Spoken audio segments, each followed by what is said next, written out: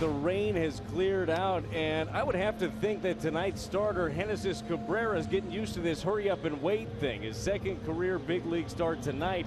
He had to wait out a lengthy rain delay against the Phillies and gets another one here tonight. 1 ball, 2 strikes.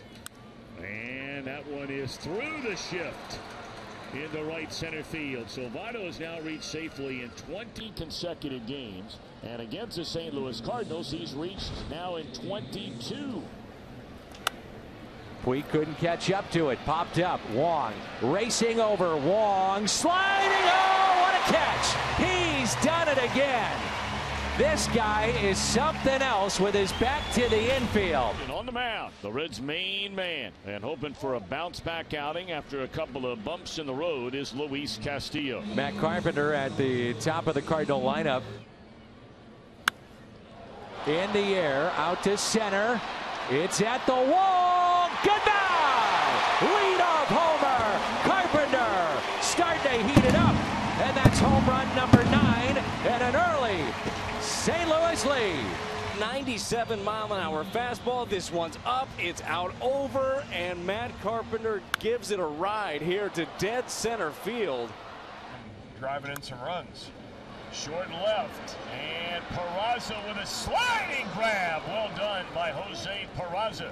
Anybody else, the Reds play in left field, they don't make that play because Peraza runs better than all of them do. So the base is loaded here. Castillo, no homers, no runs batted in this year. 0-1 pitch by Cabrera. Put on the ground. Wong. Shovel pass. Double play. Cold Wong. As here's a little flare that'll fall in. A base hit by Iglesias. Well, let's see if Peraza can get a chance to swing the bat and tie this game up, if not give him the lead. And he will have that chance, and he will get the job done. Driven into left center field by Jose. He will come into second base, sliding in with a run-scoring double for Jose Peraza to make it a 1-1 game. And on to third goes Farmer. Big time hit by Peraza. Really good hit by Peraza. First pitch curveball. He went right down there to get it. 1-1 here in the fourth. The pitch.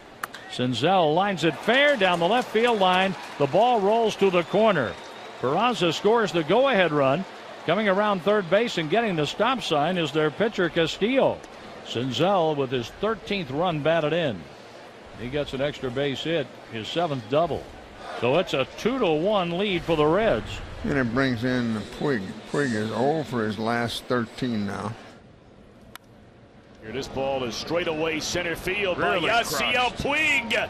And his hot hitting in this ballpark continues. He just missed one to right his last time up. And this one just blasted to straightaway center field by Puig in a 3-1 lead. Line drive center field by Jose Peraza. They're going to wave around the runner. And the throw is well offline. And now can he get back in time? He will. And Jose Peraza having a big night tonight. A walk, a couple of hits, a couple of runs batted in. Luis Castillo. I mean, this guy's in business now. This is one here in the 5th inning. 3-2 on Carpenter, and they got him swinging on a changeup. That's 3 straight strikeouts for Castillo, 7 in the game. Yeah, he's got that changeup working now. 2 balls all night. The home run by Carpenter. There's another strikeout, and the line out by Fowler to the second baseman to end the 3rd inning. Outside of that, nothing. And Goldschmidt swings and hits it high into center field. The play for Senzel. And he makes the catch. 3 up, 3 down. After 5, Reds lead 4-1. So now Iglesias trying to pick up his 12th save. He's blown 2. And he struck him out. Boy, oh boy. How about that changeup? Good looking pitch. I mean, you can't feel bad when you strike out against that, can you?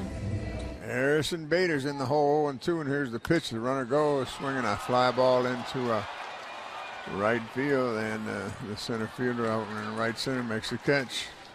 2 down. Game over. Strike 3 called, and the Reds come to St. Louis, fall behind 1-0 after 1 batter in the game, and rally for a 4-1 victory. That's a nice win tonight for the Red Legs.